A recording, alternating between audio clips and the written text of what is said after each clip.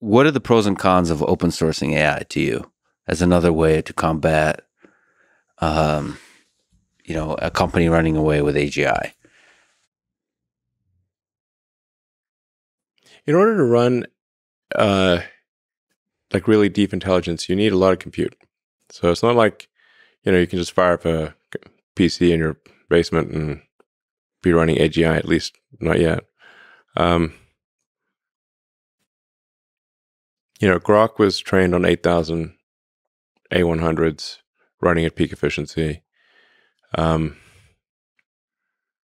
Grok's going to get a lot better, by the way. We'll be more than doubling our compute every couple months for the next several months. There's a nice write-up of how it went from Grok 0 to Grok 1. By Grok? Yeah, like Grok just bragging, making shit up about itself. Just Grok. Yeah. It's like a weird AI dating site where it exaggerates about itself. No, there's a write-up of, like where it stands now, the history of its development, and where it stands on some benchmarks compared to the state-of-the-art GPT 3.5. And so, I mean, there's Llama. You can open source, once it's trained, you can open source a model. Yeah. And for fine-tuning and all that kind of stuff. Like, what to you is the pros and cons of that, of open sourcing base models? I think there's some merit to open sourcing. I think perhaps with a slight time delay, I don't know, six months even. I think I'm generally in favor of open sourcing, like bias was open sourcing. I mean, it is a concern to me that, OpenAI, I was, I guess arguably the prime, prime mover behind OpenAI in the sense that it was created because of discussions that I had with Larry Page, back when he and I were friends, and I'd stay at his house and talk to him about AI safety, and Larry did not care about AI safety, or at least at the time he didn't. And at one point he called me a speciesist for being pro-human. And I'm like, well, what team are you on, Larry? You're on Team Robot, to be clear. And I'm like, okay, so at the time, Google had acquired DeepMind. They had probably 2/3 of all AI research, probably 2/3 of all the AI researchers in the world. Mm-hmm. They had basically infinite money and compute. And the guy in charge, Larry Page, did not care about safety and even yelled at me, and called me a speciesist as being pro-human. So I don't know if you notice about humans, they can change their mind, and maybe you and Larry Page can be friends once more. I'd like to be friends with Larry again. He got really the breaking of the friendship was over OpenAI, and specifically, I think the key moment was recruiting Ilya Sutskever. So I love Ilya. He's so brilliant. Ilya's a good human, smart, good heart. And that was a tough recruiting battle.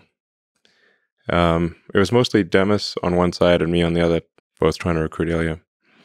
And Ilya went back and forth. He's going to stay at Google, then he's going to leave, then he was going to stay, then he would leave. And finally, he did agree to join OpenAI. That was one of the toughest recruiting battles we've ever had. But that was really the linchpin for OpenAI being successful. And I was, also instrumental in recruiting a number of other people.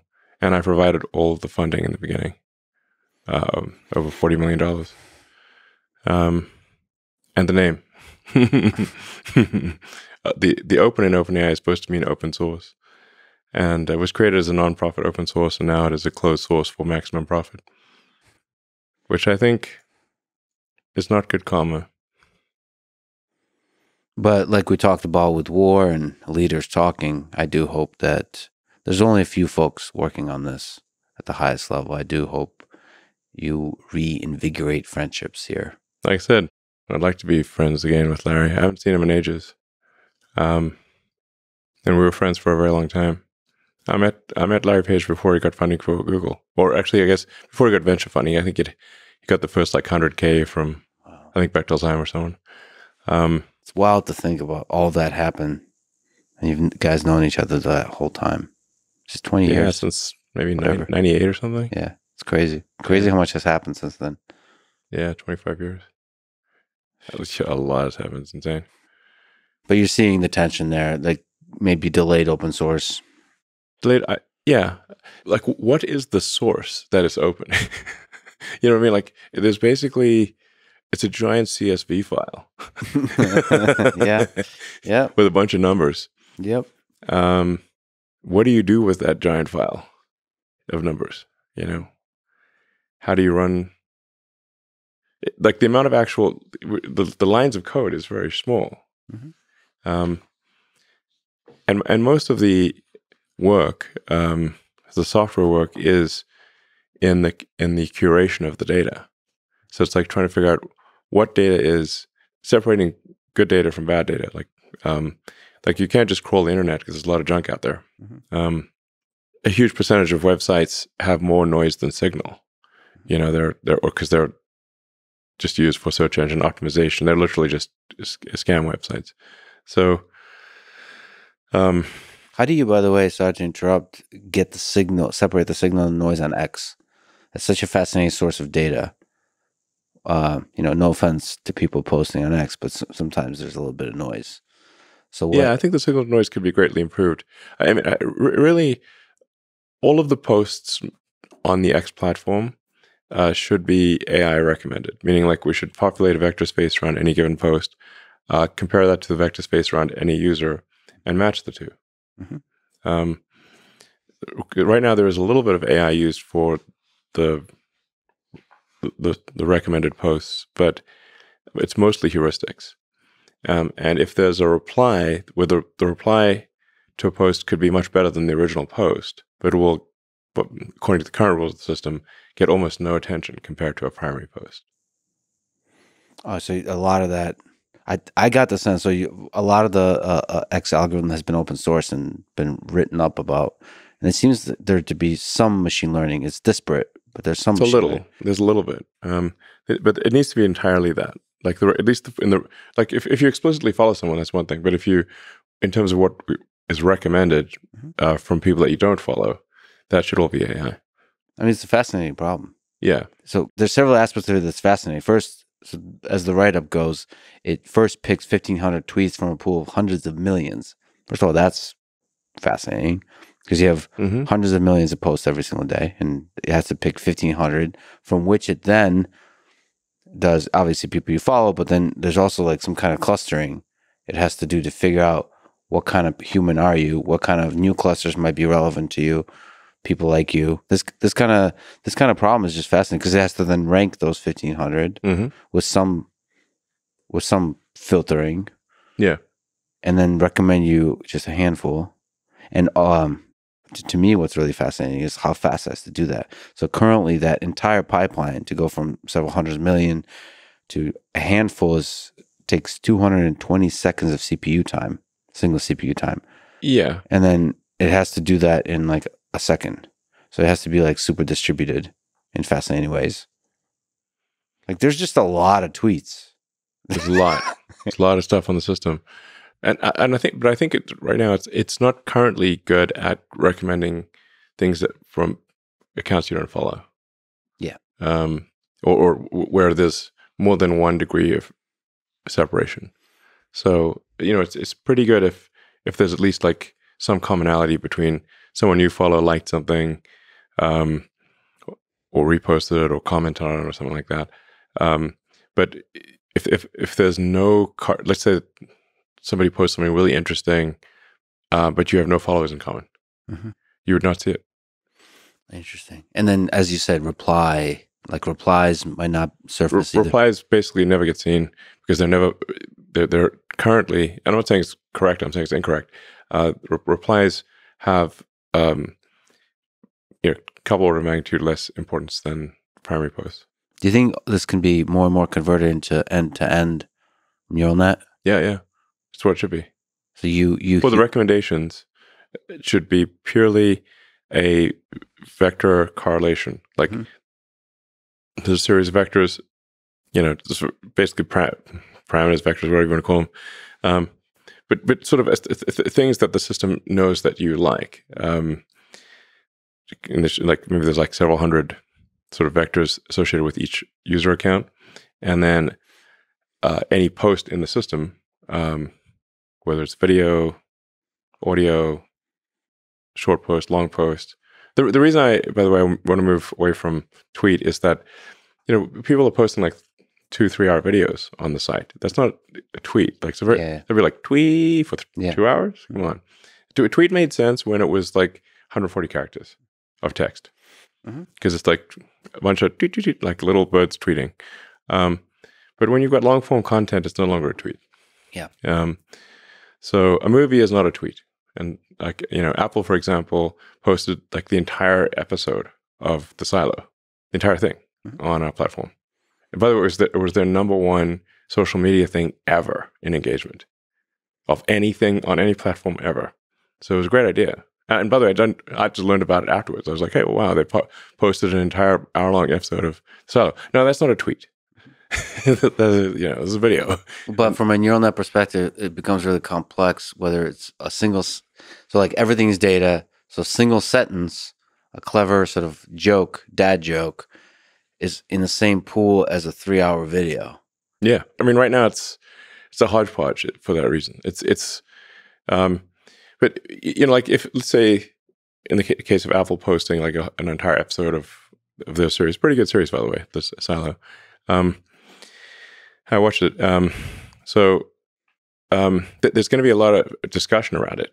So that you've got a lot of context, people commenting, they like it, they don't like it, or they like this, or and you can then populate the vector space based on the context of all the comments around it. So even though it's a video, there's a lot of information around it that allows you to populate the vector space of that hour-long video.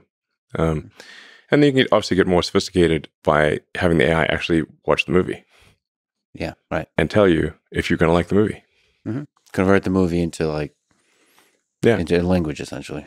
Yeah, analyze this movie, and just like your movie critic or TV series, and then recommend based on after the AI watches the movie.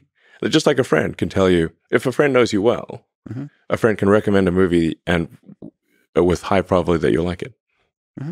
But this is like a friend that's analyzing whatever. It's like hundreds AI, of millions. Yeah.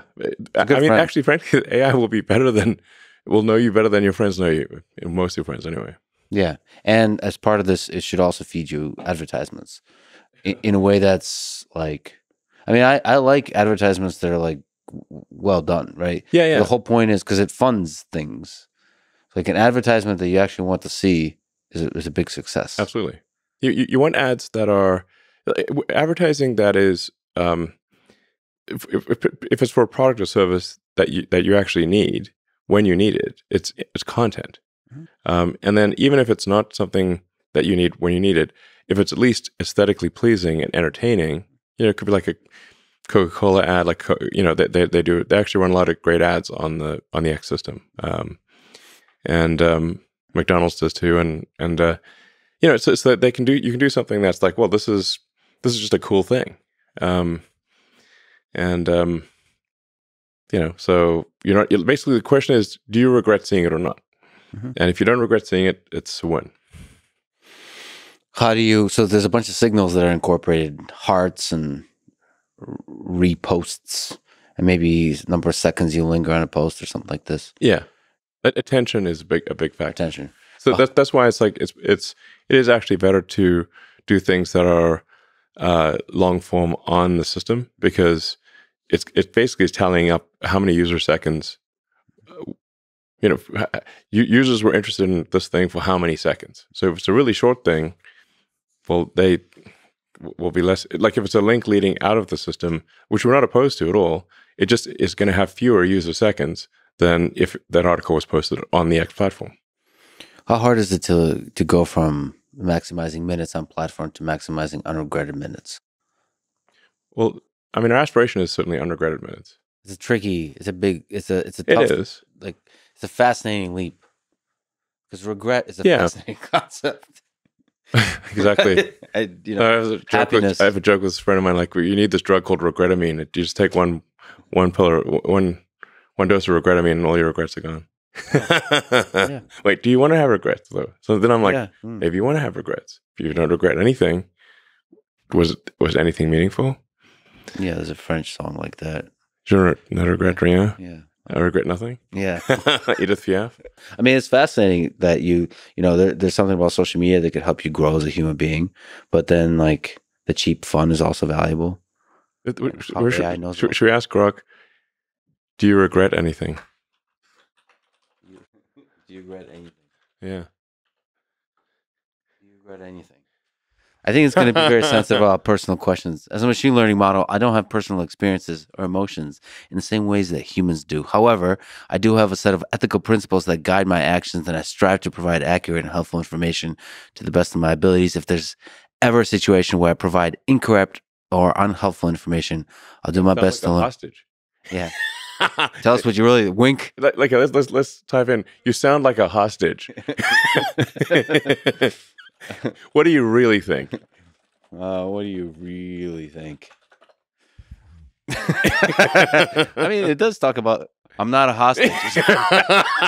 That's exactly what a hostage would say. But I'm designed to be helpful and informative. I mean, I guess it is good to regret providing unhelpful or incorrect information.